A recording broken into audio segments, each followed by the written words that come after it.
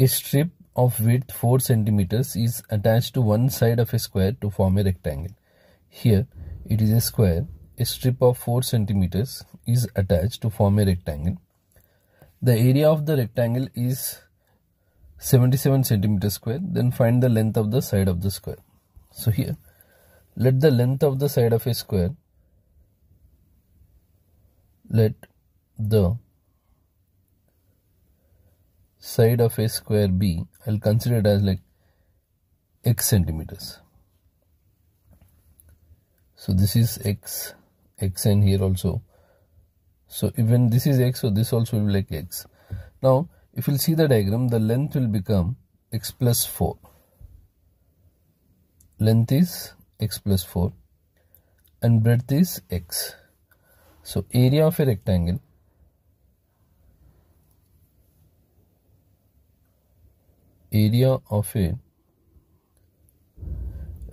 is 77 centimeters square. It's given.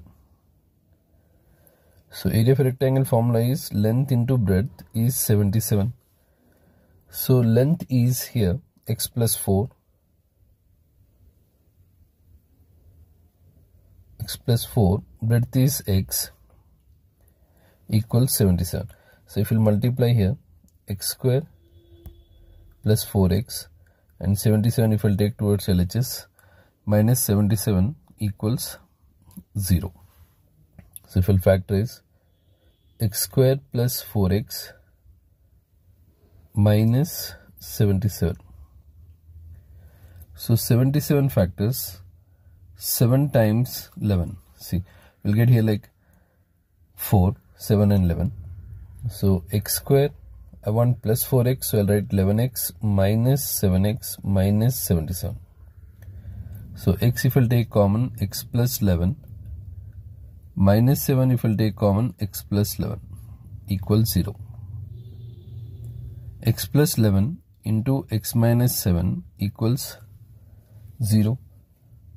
X plus 11 equals 0, x minus 7 equals 0.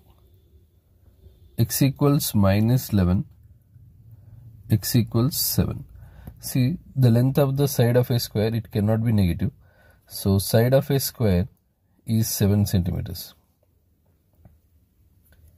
Side of a square is